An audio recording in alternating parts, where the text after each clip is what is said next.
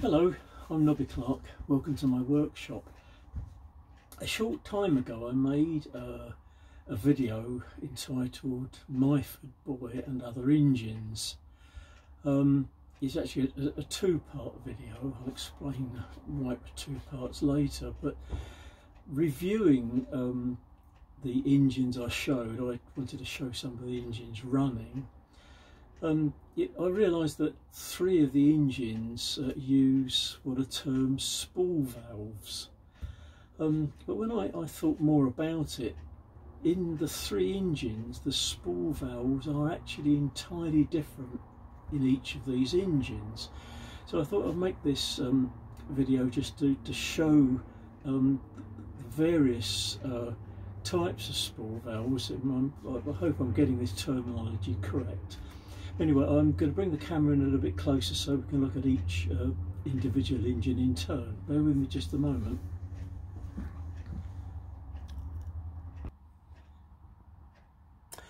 This is the Myford Boy engine, and I guess this uses a fairly straightforward spool valve. This is a double acting engine.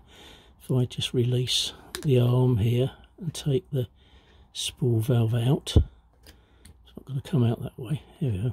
So this one has 3 grooves in the spool valve here. I hope you can see that clearly.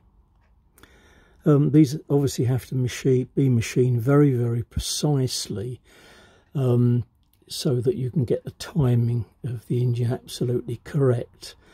And this corresponds to the air inlet and air or steam reaching the piston, cylinder and piston, and obviously the exhaust as well. So this runs in a piston fashion here, opening and closing the air paths. I can't obviously show you the air paths themselves, it would mean taking all this apart, but I'm sure you understand what this actually means. And it's from other YouTube videos I've watched, this seems a sort of a fairly common type of valve. Some of the valves only have 1 groove in them. I mean, luckily with this engine kit that I had, the kit only came with the castings for the flywheel and the engine frame. All the other parts you provide the metal for, and you machine all these parts yourself. But the instructions that come with the plans give you very, very good detail on the positions of all these grooves in the valve itself, and how to set up the engine to get the timing correct. Now, the next engine along that I actually built was this one. And this one is actually called a spool valve engine, or rotary valve engine. On this one, it's quite different in that the spool valve is actually attached to the shaft which carries the cam and the flywheel. Now, I've already released the flywheel, so we can get this off, and I've released the connecting bar here from the cylinder and piston, so I can pull this through. Now, the design of this is quite different. Here you have your air or steam inlet, the exhaust here into this position, and the air steam path through here to the cylinder.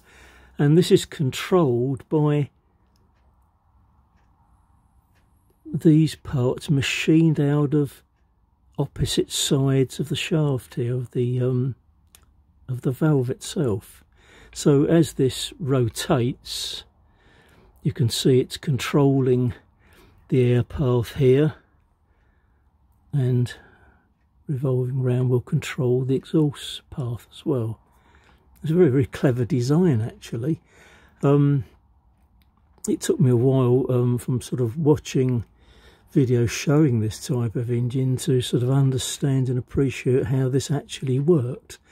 I mean, I didn't sort of understand it initially, but you know, once you understand the path of compressed air or steam, it's all sort of very, very logical. I mean, obviously you've got to get the machining these flats in here precisely in the correct position, but it was actually quite easy to do. It's only a matter of putting the valve into its own cylinder here and then making some marks on it so you can machine those out. Let's pop that back in again. Now the next engine is my version of a beam engine. This is an engine which gave me an enormous amount of trouble in terms of the valve itself. Again, this is a valve which moves in and out here in a cylinder. It's a sort of piston valve type and has to control the air or steam path here and the exhaust at the back here. I tried always to get the positioning of the spool valve configuration correct, and when I misunderstood completely how this worked, and I had a number of attempts at making the valve. I wasted a few bits of brass in doing this. I wanted to make the valve in brass because it's running in an aluminium cylinder here. But in the end I thought, well, I'm going to experiment with some aluminium, because aluminium was going to be a little bit cheaper to use. I've already uncoupled that so I can pull this out, and we'll lift that out. Now I hope you can see, this is going to be rather difficult to see, but you'll see that there are some rings, or some grooves here. This is where I'd made the valve this way up, and you'll see that it has a coupling in here which would have coupled to this rod at the other end, and I'd cut these grooves thinking that you just cut the grooves all the way around the valve, but obviously that's just isn't going to work at all, because you're conflicting if you like, air and exhaust at the same time, really. I had to sort of think about this for quite a long time to work out how the grooves would actually work, and whether I've got this right or not, I don't know. You know, whether I've just designed this wrong, who knows. But I mean, the fact is that once I sort of figured this out for myself, the engine did actually work, and I hope you can see this clearly. The groove at the bottom runs from this face around, so a quarter of the way round the bar here, and controlling the exhaust on the opposite side, it runs halfway round. So it's quite difficult to cut this. What I did was put the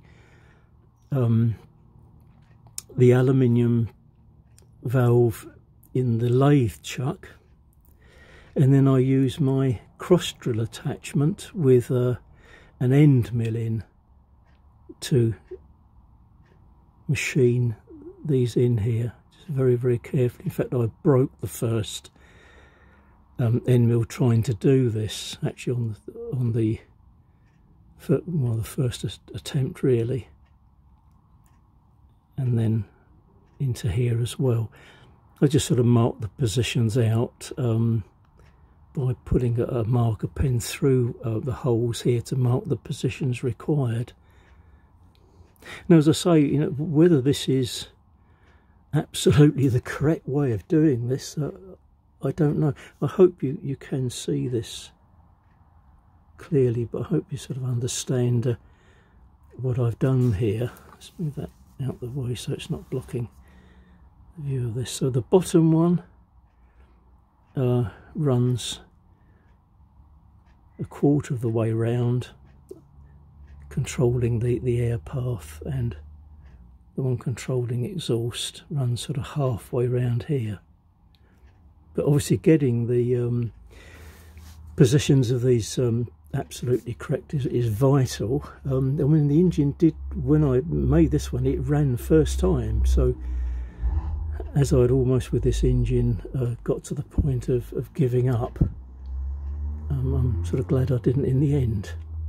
But I hope that's of interest to you. I mean, when a friend of mine was talking to me about these sorts of engines, and he said, well, you know, why not make another little video just to explain how these valves work. I mean, it may be that I've made the configuration of the cylinder for the spool valve incorrectly in the way the air path goes through, because I mean, I know beam engines are sort of fairly common things that are made by people, but I mean, maybe I've either done it right or I've invented a new way of doing it, but who knows. Well, anyway, I hope that's been of interest to you, and obviously thank you for joining me here. Now, if you are interested, if you would like to see the videos of these engines running, I made the videos a little while back, Myford Boy and other engines, Myford Boy, and these are some of the other engines. The main video I put up has had over 340 views, which I think was absolutely fantastic. But the strange thing is, because when I filmed this one, I made an error, and one of the engines I intended to show running, I sort of missed the clip completely. So I made a part 2, same title, Myford Boy and Other Engines Part 2, and I loaded up both of these videos the same day, one after the other. But the strangest thing is that part 2 has had over 3,500 views. I can't explain that. I just don't know the reason for this. So anyone that looked at part 2 missed some of the other engines running. And in that video, the first one, I explained a lot more about the building of the various engines. But there you go. There would be an unexplained mystery anyway. I just hope now that I can get all these engines back together again, and I'm going to have to test them running again. But anyway, thank you for joining me again, and a big thanks to everyone who subscribed to my videos. I'm absolutely delighted that I've got so lot of extra subscribers to my channel now, and thank you also for people that have sent me sort of really lovely comments on my videos. Anyway, this is a last look at these engines, and I just hope I've explained this correctly to everyone. You know, I must point out I'm not an expert in steam engines at all. Most of these engines were very much scratch built, and a lot of head scratching to work things out. Anyway, thanks for joining me, and I'll see you again very soon. Bye bye for now.